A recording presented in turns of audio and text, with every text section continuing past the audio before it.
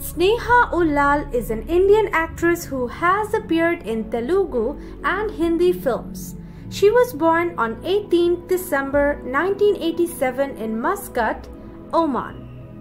Sneha was born into a Tulu Devadiga father from Mangalore and Sindhi mother family. Her father's name is Nitin Ullal and her mother Usha Ullal is a homemaker.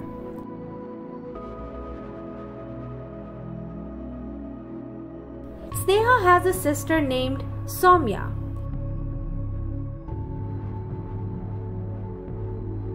Ullal made her movie debut in the 2005 Hindi movie Lucky, No Time for Love, opposite Salman Khan.